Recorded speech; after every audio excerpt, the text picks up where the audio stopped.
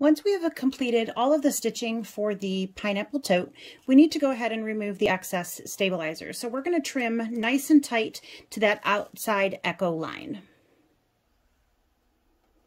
Once you have the stabilizer all trimmed away, you're going to want to go ahead and press that tote out really nicely because you're going to need to match up the top, and you want to make sure that when you sew it together, you don't have any wrinkles distorting the shape of the bag.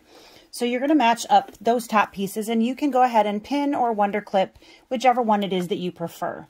In the instructions, it says to go ahead and line that up all the way to the top to the bottom. I have go ahead and added in a little bit of a pleat in the bottom, so I boxed it just a little bit.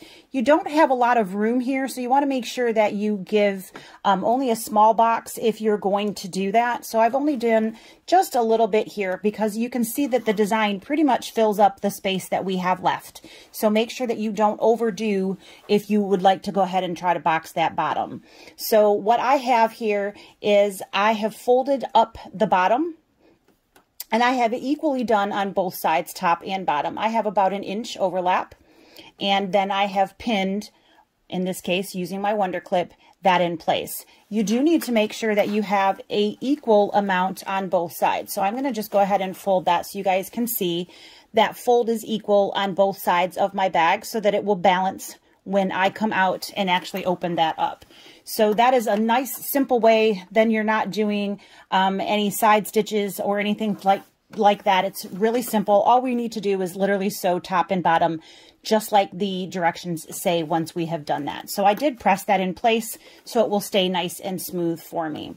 Once we have that done, we're going to go ahead and go back and refer to the instructions in our kit. So once we have that, we're going to go back and choose the utility stitches and go ahead and select stitch 1-03, which is again a center needle position straight stitch. If you have a projector, let's go ahead and use that. So go ahead and tap that cone that is pointing downward up at the top left corner of the screen. If you have that key, if you do not, you can go ahead and just use the keys on the bottom of your screen. What we want to do is let's go ahead and adjust our positions on screen. I'm going to move that a little bit so you guys can see. Hopefully, I'm just going to adjust the camera a little bit. Hopefully you can see. I know that that rainbow is really cool. I'm sure hopefully it's not giving anybody a headache. So what we want to do is, I'm so sorry, excuse me. We're going to adjust the needle to 4.00.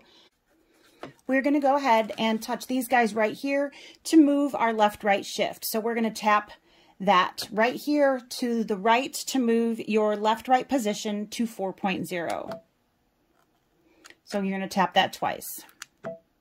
Okay.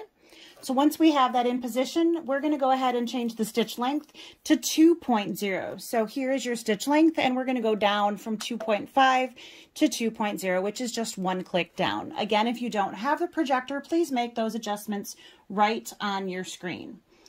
If you are not already threaded with white thread, please go ahead and do so at this time. We're going to sew both sides up. And we're going to use that 1/2 inch guide. The laser line will be projected in blue if we have that. So here that is, and we can use that as our guide.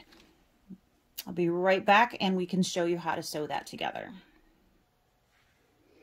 All right, so I have my J-foot on. I am not using my walking foot as is depicted in your instructions. So I have moved over my laser line on the projector. I guess it's my projected line, not my laser line. So I have a measurement tool here just so that you guys can see that. I am using my needle position all the way to the left. So I have that at 0.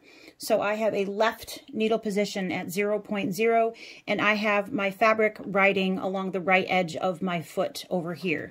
And that is giving me that 1/2 inch seam allowance, just so that you guys know that is where I am sewing. So if you are wondering why mine doesn't look like the pictures, that is what I have. So again, I have a 1/2 inch.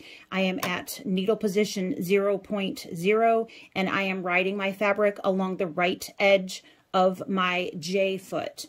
So those are the adjustments that I have made because I am not using the Move It foot.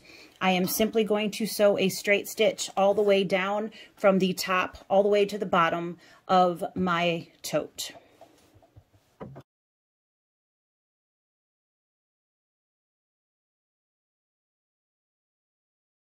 Alrighty, we're going to repeat that on the other side. So here we go with the second side.